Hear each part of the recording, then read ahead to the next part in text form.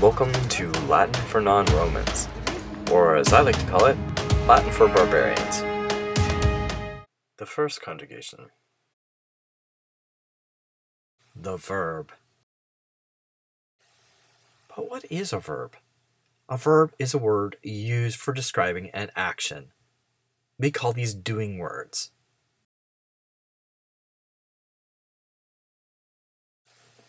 Now, we say Latin is an inflected language. It likes to wrap every word up in a neat little package, and the verb is no exception.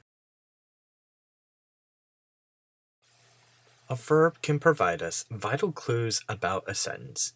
For example, the endings tell us the person, who is doing the action, number, how many of us are there, tense, when are we doing it, voice, active or passive, and finally mood, indicative or subjunctive.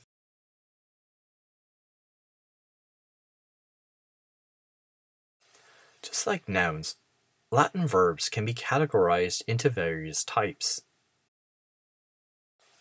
We call these types conjugations. These classifications are based on theme vowels, A, E, short E, and I, and the behavior of the verbs in the present system. The first conjugation includes all verbs which add a thematic vowel A to the root to form the present stem. Why are principal parts so critical to the formation of our verb? Because principal parts provide us with a starting place for the conjugation of our verb.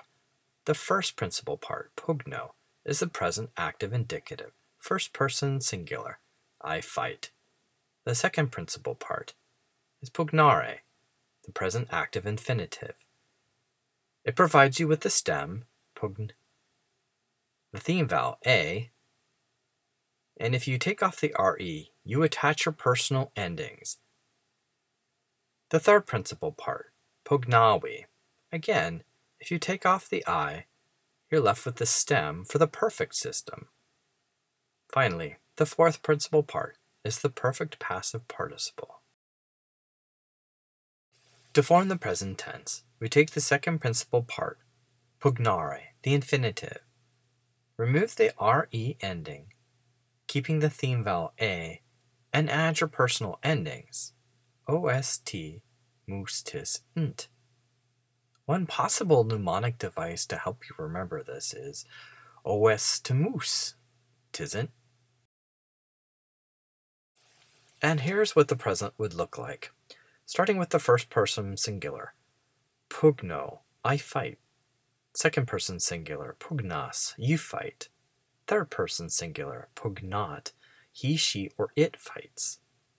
First person plural, pugnamus, we fight. Second person plural, pugnatis, you all fight. Third person plural, pugnant, they fight. Now we turn to the imperfect. This is an incomplete action happening in the past. So what we're doing is we're keeping the stem, adding the theme vowel a, and personal endings appropriate to the imperfect, bam, bas, bat, bamus, batis, bant.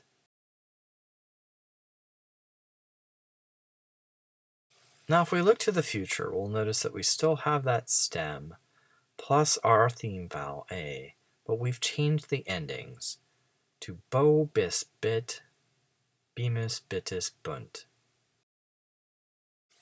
Now we come to the perfect system, and if you'll notice, we're looking at the third principal part, pugnawe.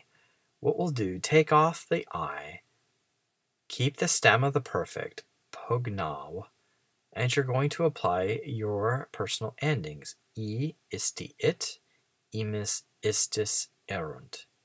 For example, first person singular, pugnawe, I fought. Second person singular, pugnawisti, you fought. Third person singular, pugnawit, he, she, or it fought. First person plural, pugnawimus, we fought. Second person plural, pugnawistis. Third person plural, pugnawerit. Now your pluperfect is going to look a little bit familiar. You're going to keep the stem pugnau, but you're going to apply the imperfect of the verb to be, sum. So those endings are in the imperfect aram, aras, arat, aramos, aratus, arant. Notice that the pluperfect, like the perfect, is in the past, but you're applying the word had. So for example, instead of I fought, which would be perfect, you're using I had fought, which makes it even further back in the past. To wrap things up, we come to the future perfect. And as you can see, we have that perfect stem, pugnau. But we're going to add the endings for the verb to be, sum, in the future. And those are aro, aris, arit, arimus, aritis, arint. There's no point in reduplicating your efforts. If you know the verb to be, then you're already ahead of the game. Thank you all for joining me today for Latin for Non-Romans. I look forward to seeing everyone next time.